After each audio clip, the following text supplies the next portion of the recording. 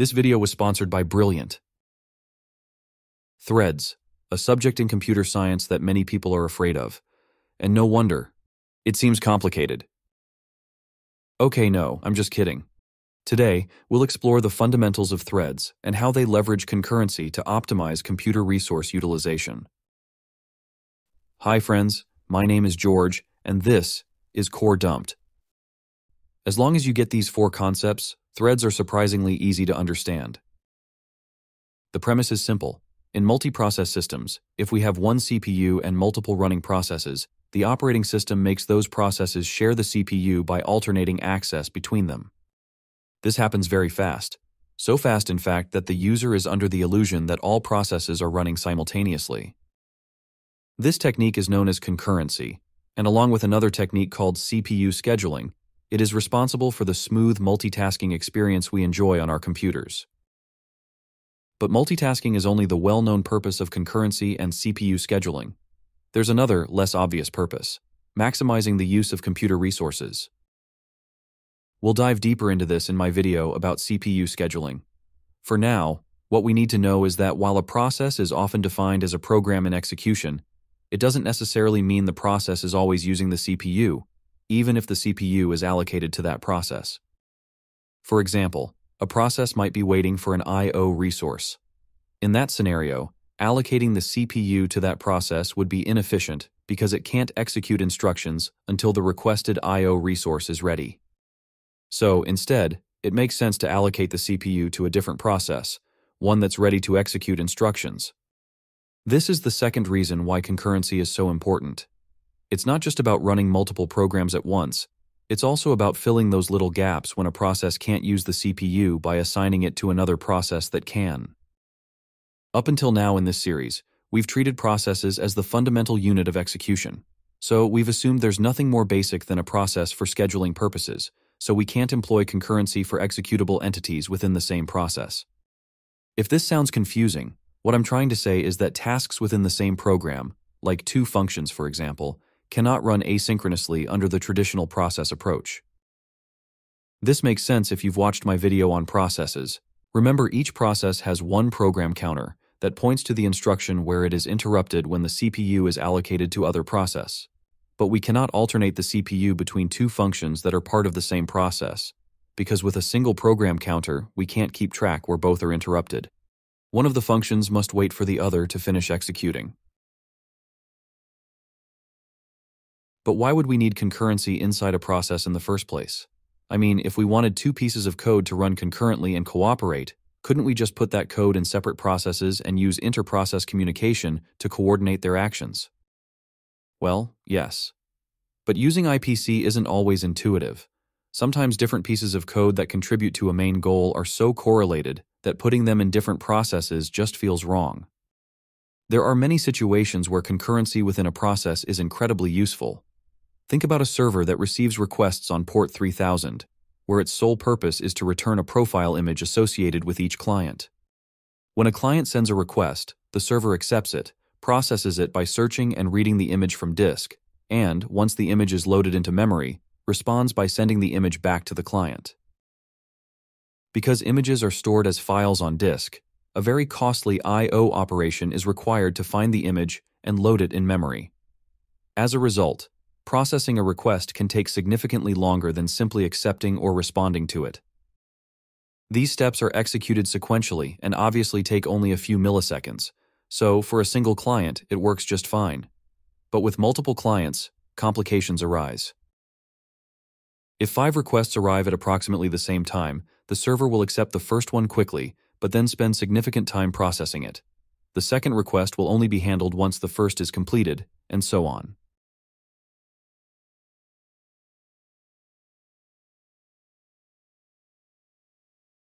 This creates a bottleneck, with later requests waiting a long time to be attended to. Now, with 5 requests, the bottleneck is not that much of a problem, but imagine 1,000 requests. And here we can see the real problem. Notice the gray gaps in the timeline. These represent periods where the CPU sits idle, doing nothing.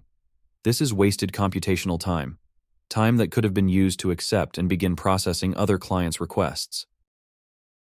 When one task is unable to execute because another task is running, despite the two being independent, we call it a blocking effect. For a long time, the solution to this problem was as follows. There's a main process that listens for requests, which we'll call the listener process. Every time a client sends a request, instead of handling it directly, the listener process creates a whole new process to attend to that specific client. This way, if another client sends a request, it won't wait until the previous request is completely handled, because the process that listens and accepts the requests runs concurrently with the one serving the previous client. In other words, this method allows taking advantage of concurrency to use the CPU as much as possible. While clever, this approach isn't perfect. Remember, each process is like a self-contained context with its own properties, including an address space. Creating an entire process for every client might work for a few hundred clients, but when scaling to thousands, it becomes inefficient in terms of memory usage. Additionally, spawning a new process is not a trivial operation. It consumes processing time. So even though the goal is to utilize idle CPU gaps, a portion of that time is actually spent creating the new process itself. Moreover, if the server needs to handle some kind of global state, all child processes must be synchronized to keep track of it. This requires some form of IPC, complicating the implementation. Although processes are one of the most important concepts in computer science, they aren't perfect. Let's discuss the solution. After a quick message from Brilliant. There's one fact we all know about traditional studying. Reading books might not always be the most effective method. But fortunately, Brilliant is here to help. With Brilliant, you have access to dozens of different courses designed by professionals and specifically crafted, so you can interact with examples and improve your problem-solving skills through small challenges. Remember, one of the most important aspects of being a good developer is the ability to solve problems. The best part is you don't have to spend hours, because Brilliant is designed to help you learn a little every day through small lessons. Even better, you can access it anywhere since Brilliant is available on your phone. You can access all sorts of courses, from math and data science lessons to programming-oriented courses like Thinking in Code and How Large Language Models Work. You can try everything Brilliant has to offer for free for a full 30 days and get 20% off in your annual subscription by accessing brilliant.org/coredumped or by using the link in the description below. And now back to the video. Since the concept of a process is very useful, we can't just discard it, but we can modify it slightly to allow concurrency within the executable code of a single process. Remember, in general terms, a process comprises an ID, a program counter, a register set, an address space, and other resources such as open files and I/O devices. As I explained earlier, the main limitation is that a single program counter doesn't allow the process control block, the structure the OS uses to represent processes, to keep track of more than one task at a time. The solution is to stop associating the program counter directly with the process and instead assign a program counter to each inner executable entity that we want to run concurrently within the process. These inner entities are what we call threads. By no longer limiting each process to a single program counter, we can now create a new thread whenever we need code within the same process to run concurrently. This solves the blocking problem without creating new processes. If one of the threads needs an I/O resource, such as loading the contents of a file into an array, the other threads can continue executing without being blocked. While threads share the entire address space of the process they belong to, they cannot share a CPU state. Because threads are going to be interrupted to allocate the CPU to other threads, we need to capture the state of each thread so that when the CPU is reallocated, its state can be restored. Therefore, if each thread has its own program counter, it also must have its own register set, flags, accumulators, etc., essentially its own CPU state. And note that this includes a separate stack pointer. Remember, the stack is a fast and efficient way to organize and access local variables in memory. If two functions in the same process run concurrently and share the same stack, they could easily overwrite each other's data. Hence, each thread must have its own stack.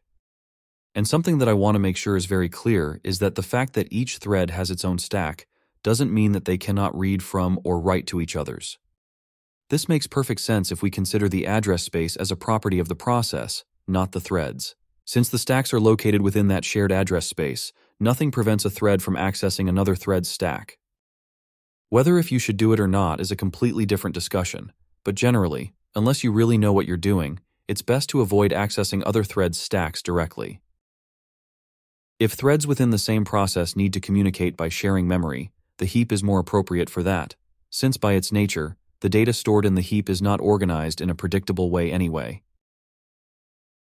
But even with the heap, caution is still required. If one thread is reading from a block of memory while another is writing to it, the results can be disastrous. Synchronizing concurrent tasks is so critical that mechanisms for doing so are implemented directly in hardware. I'll cover this in a future episode, so make sure to subscribe. Also, because we are not completely discarding the concept of a process, address spaces of different processes are still isolated. So, while sibling processes share memory by default, if threads from different processes want to share data, inter-process communication is needed. Replacing the traditional multi-process approach with the multi-threaded approach requires re-implementing the process control block. The most obvious path here would be use a second structure to represent threads. While implementation details can vary by platform, the most common approach is the one used in the Linux kernel, where both processes and threads are represented by the same structure called task. If you ask me, I'd said this is a perfect example of good naming in programming because it abstracts away the distinction between processes and threads. So instead of describing concurrency as alternating CPU access between processes, threads, or both, we can simply describe it as alternating tasks. This implementation is more intuitive if we want to use a single scheduler both for threads and processes. Regardless of the approach, doing this requires that every process has at least one thread, called the main thread. Whenever a new process is created, the operating system automatically creates this thread. So even if a process doesn't rely on multi-threading, the operating system can allocate the CPU to it by scheduling its main thread.